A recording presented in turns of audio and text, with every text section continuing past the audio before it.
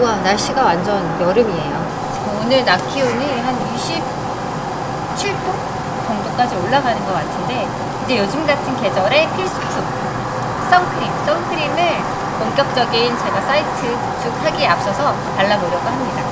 자, 이거는 이제 제가 가지고 다니는 제 파우치 안에 필수템 에르쯔틴의 에어리 워터 선크림. 정말 끈적임이 없고 백탁 현상이 없어서 산뜻하게 사용할 수 있고, 요즘에 화장품 성분이 되게 중요하잖아요.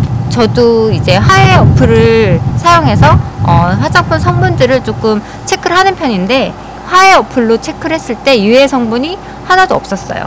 선크림 부분에 1등을 했을 정도로 착한 성분을 가지고 있는 그런 선크림입니다. 안심하고 사용할 수 있을 것 같고, 그리고 선크림을 선택하실 때 꼭 자외선 차단 지수를 확인해야 되는데, PA 지수가 자외선 차단 지수인 걸로 알고 있는데 이게 무려 플러스가 4개. 정말 확실하게 자외선 차단을 해줄 수 있는 그런 선크림입니다. 이렇게 하면 제형이 살짝 묽고요.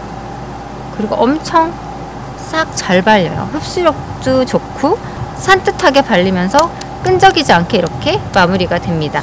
그리고 저는 건성이라 촉촉한 제품을 선호하는데, 선크림 제품 중에는 그렇게 촉촉한 제품이 많지가 않더라고요. 근데 이 에르쯔틴의 에어리 워터 선크림은 이름처럼 굉장히 촉촉한 그런 선크림이에요.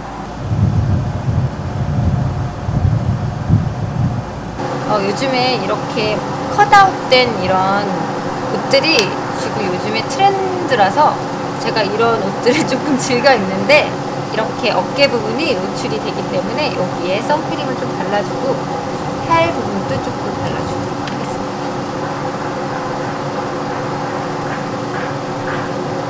양을 많이 발라도 발림성이 좋아서 이렇게 금방 흡수가 되고 이렇게 마무리가 됩니다. 팔 부분에도 팔에도 이렇게 듬뿍 발라줘도 엄청 흡수가 잘 되고, 일단 끈적거리지 않으니까 이렇게 몸에도 바르기 너무 좋은 것 같아요. 저는 끈적거리는 거 딱 질색이라.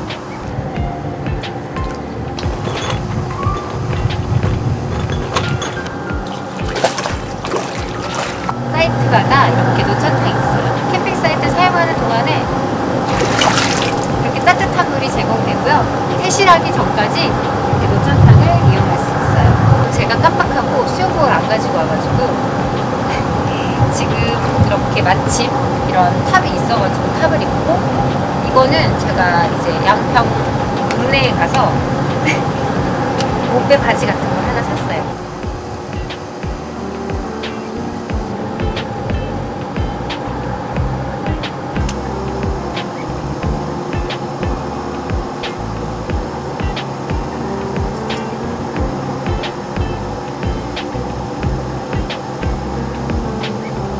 노천탕을 즐기기 전에 이 에르쯔틴의 에어리 워터 선크림을 또 덧발라줄게요.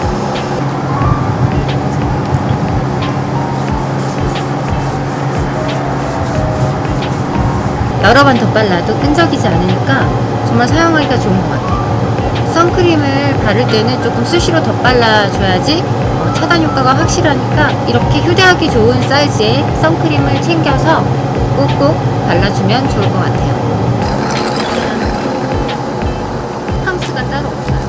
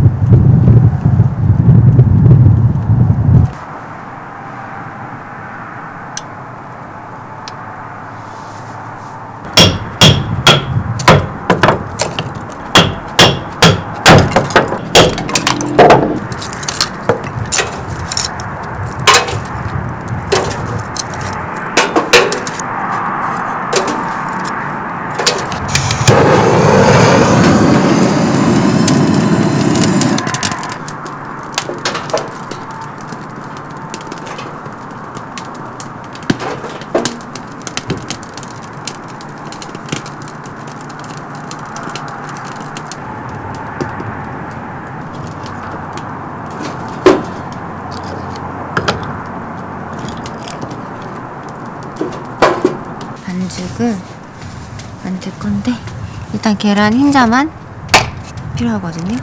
그래서 계란 흰자만 노른자 분리해서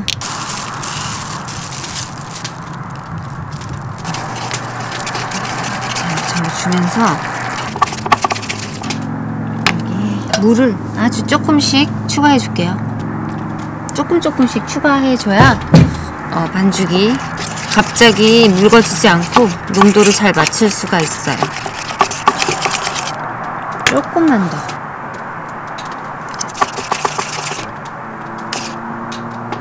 좋아요. 소금 살짝, 오이를 살짝만. 새우를 빠뜨려줍니다. 퐁당. 잘. 새우 등에 이 튀김옷이 잘 들어가게 잘 묻혀주면 됩니다.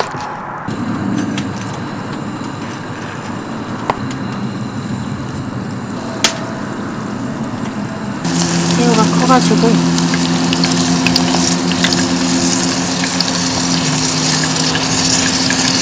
잘하다.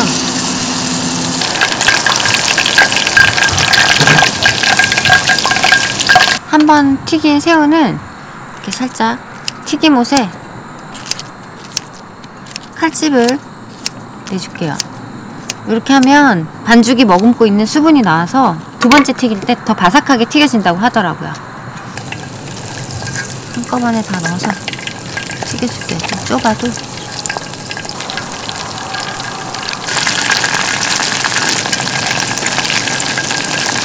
이 정도는 된 것 같아요. 아란치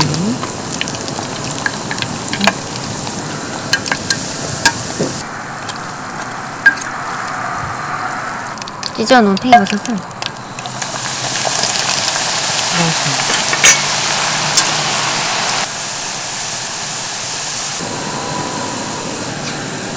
이렇게 되면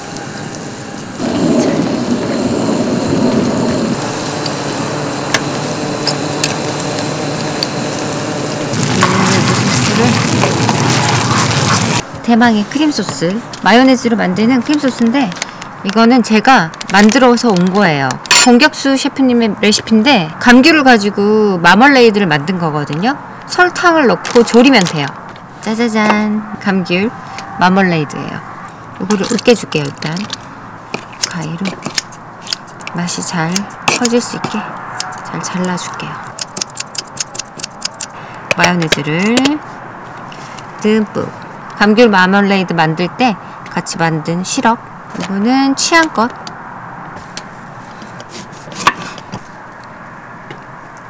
이렇게 해서 섞어줍니다. 튀긴 새우를 넣어주겠습니다. 넣어서 버무려줍니다.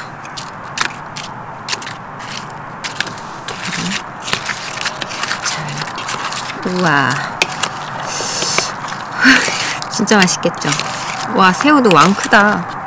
이렇게 잘 버무려서 이제 플레이팅을 해볼게요. 딸기를 이렇게 반으로 갈라서 이렇게 드문드문. 새우가 왕 크다. 우와. 와, 잘 샀네, 새우. 큰 걸로, 큰 놈으로 아주. 어린 잎.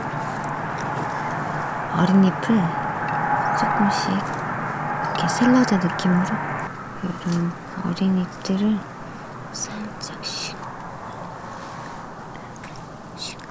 올려주고요. 딸기를 팽이버섯 튀겨놓은 거를 이야, 근사하죠?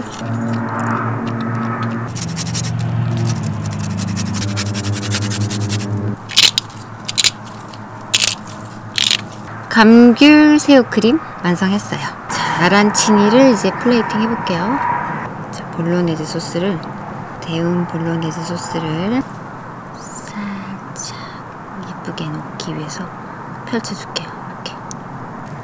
자, 못난 아이부터 저는 아래쪽으로 감춰야 돼. 못난 애들. 이렇게 루꼴라를 올려줄게요. 작은 루꼴라.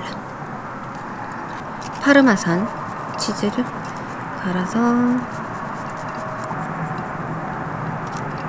아란치니도 완성. 낮에 마시던 샴페인 같이 먹을 거예요. 떼땡저입니다. 자주 먹는 샴페인 중에 하나예요.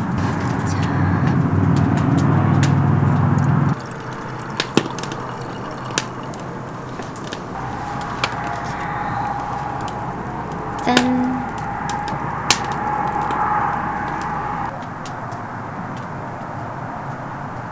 새우부터. 와. 우와, 새우 왕 커요.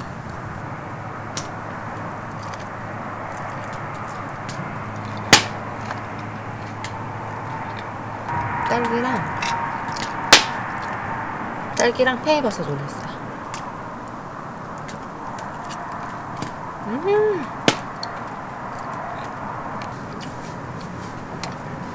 바삭하고 상콤하고 크리미하고 기분 좋은 맛. 아란치니를, 우와, 지금 치즈가 살짝 굳었긴 한데 루꼴라랑 같이 해서. 자,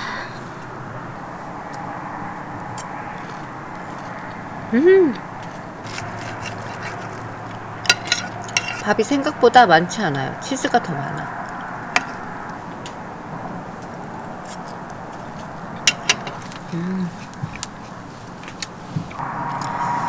다시 새우.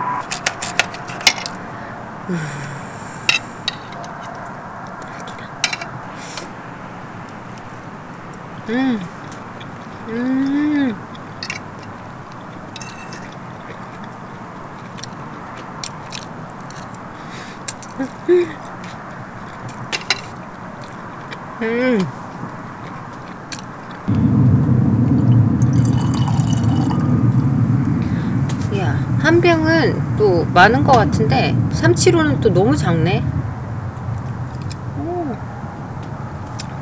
기분이 좋아.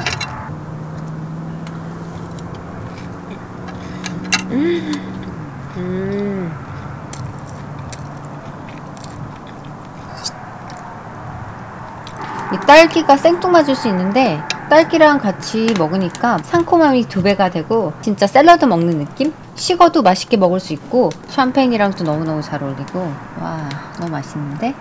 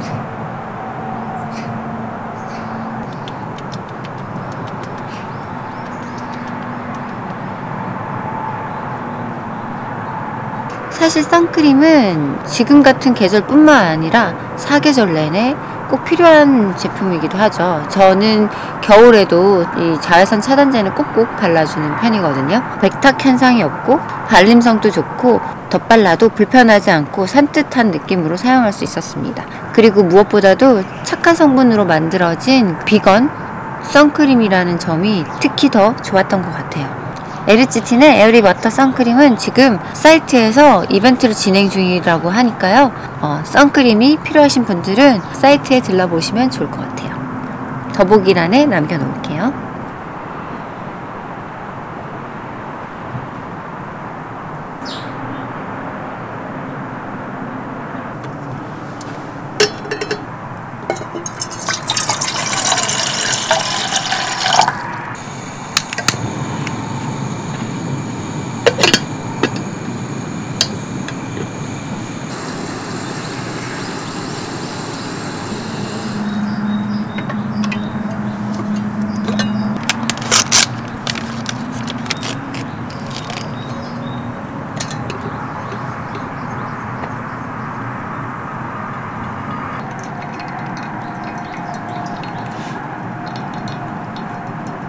바닐라 빈 아이스크림이랑 같이 들어있는 크로플입니다.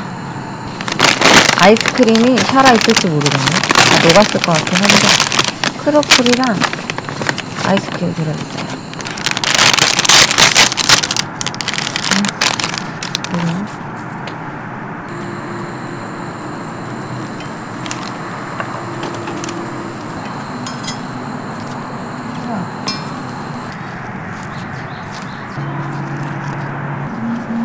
바닐라 빈 아이스크림. 우와, 다 녹았어. 근데 이 아이스크림 진짜 맛있겠다. 바닐라 빈이 살아있어. 이렇게 시럽처럼 뿌려서 다 녹았으니까 어차피 브라운 치즈를 조금만 올려줄게.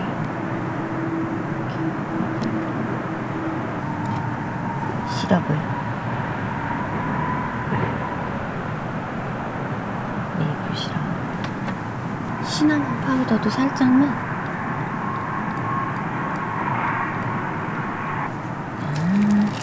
아이스크림 다 녹았지만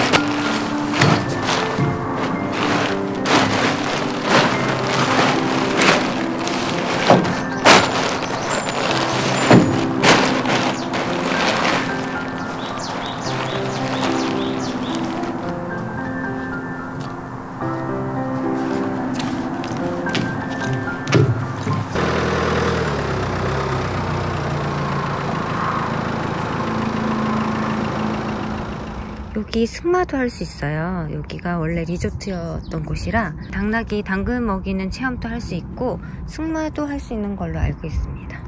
당나귀야? 아이 귀여워. 아이 귀여워. 아이고 가까이 오는 거. 오, 당근이 없어. 미안해. 아이고 저기 머리 딴 거 봐. 아이 예뻐. 아이고 예뻐. 아이고 예뻐. 머리 스타일 너무 멋지다. 아가. 이렇게 지금 당나귀들 있고요. 승마 할 수 있는 곳이에요.